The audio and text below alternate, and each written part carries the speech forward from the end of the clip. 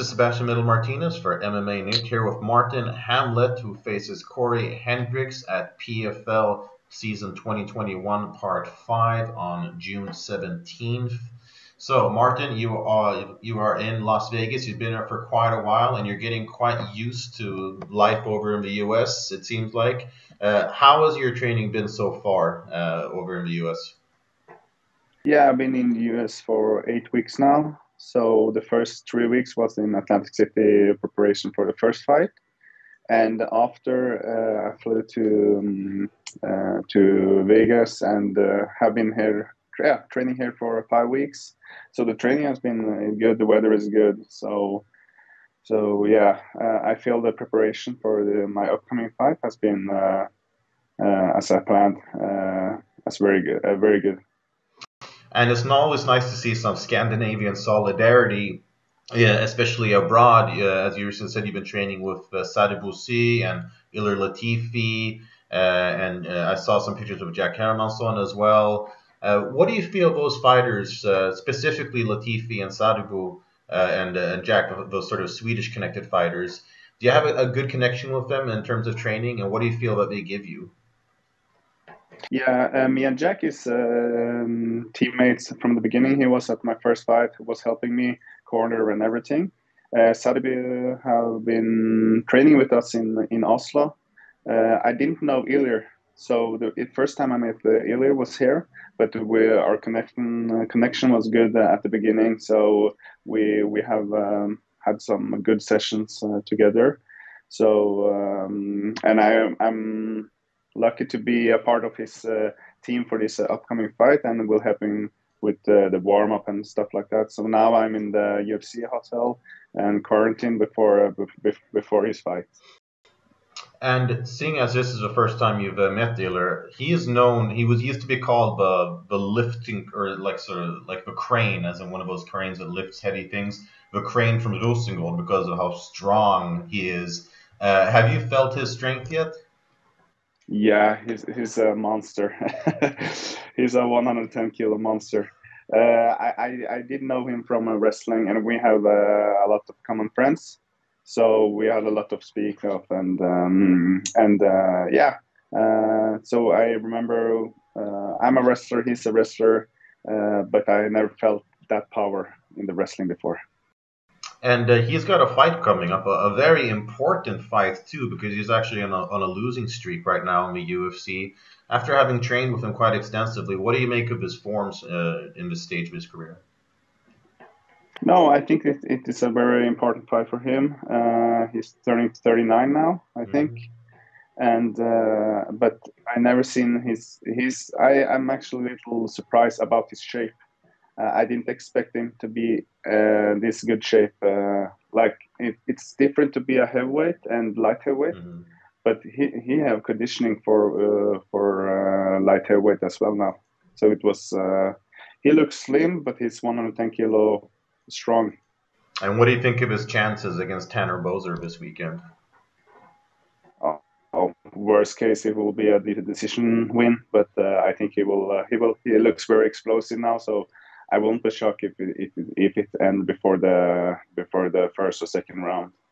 Okay, well, that's definitely something the Swedish fans want to hear. You guys have obviously a very nice fan base in Norway as well, but I can imagine it's maybe a little frustrating that the laws and regulations still prohibit MMA competition in Norway. And then recently they legalized bare knuckle boxing, which I think a lot of people were very surprised by. Because there's so many graphic injuries and cuts, and it's so much more bloody than MMA. What do you make of sort of the overall legislative state of MMA right now in Norway? Now, hopefully, it's a process, but hopefully it will be legal. But I don't think it will be legal before a couple of years. I think it's a long process. But we are used to compete outside of the Scandinavia, outside of Nordic, and of course Norway. So since I was wrestling, I haven't been competing so much in Norway. Still, when I was wrestling, it was just the Norwegian Championship, and then I was outside in the world. So, but hopefully we can follow the other Scandinavian lands and the countries, and we can make it legal and have events there. There's a bit of a negative stigma sometimes towards martial artists and especially MMA fighters. Like even MMA is legal in Sweden, but I have some relatives here who, when I visit them on Christmas and stuff on that, they're like, oh, why do you follow such a brutal sport? It's cage fighting and things like that. But you guys are training a brutal sport in a country where it's illegal. So how do people see MMA fighters in Norway? We had, I think, a lot of people are watching it and follow that sport because Jack have made a way there, and AML. So we are more recognized there, and I feel like people is appreciating that our job. Okay, well, glad to hear that the fans have a little bit more sense than the politicians do in that case. So you've got Yes. a big fight coming up against Corey Hendricks, but if we bounce back a little bit, you made your PFL debut earlier this year in April, at the end of April against Dan Spahn, a very experienced guy, and choked him out in the second round. Looking back, what do you make of that performance, and how do you sort of look at it? I felt like coming into US, I have to perform at the first beginning, and yeah, I the first fight I couldn't not lose. I came in here 6-1, so I needed to make a statement, and that was what I did. So I feel like when I still was 6-1, I train with Jack, and I know how good I can be at my best. So I felt like I was little underdog there. Mm-hmm. But after that fight, I now people have been watching, and will, I think they will not be surprised if I end Corey quickly also. Yeah, I mean, you've got. I feel like based on your last performance, you've definitely got the odds on your side. And looking at Corey, what do you make of him as an opponent? He's been a little bit up and down. He's competed quite a bit in Russia. He's faced some actually pretty solid competition over there. But he's like 2-2 in his last four fights. How do you see him as an opponent? Yeah, he came in as an alternate. So I have to be honest. If I can't beat this guy, I don't think I have nothing to do in the PFL. So I also need at least a decision to go to the semifinal. So hopefully, yeah. To be honest, I know how good I am. So at my baddest day, I will still beat him. So hopefully I can end this quick and just go home to my family again. And one thing that I feel stands out about the PFL is the way they sort of run this season tournament style, kind of like, World Cup in football where you collect the points. And that's been something, whereas when I've pitched the PFL to like my casual friends who don't really know much outside the UFC, and I tell them like, think like, like World Cup in football, but with MMA in the tournaments. And they are like, oh, I get that because, I follow Champions League and this and that. And it seems like it's a very easy way to sort of explain and bridge that gap between hardcore and casual fans. What do you think about PFL's system? Because a lot of people seem to be enjoying it. Do you think more organizations should adopt some kind of similar system? Yeah, the good thing about it is that you can always know when you have fights.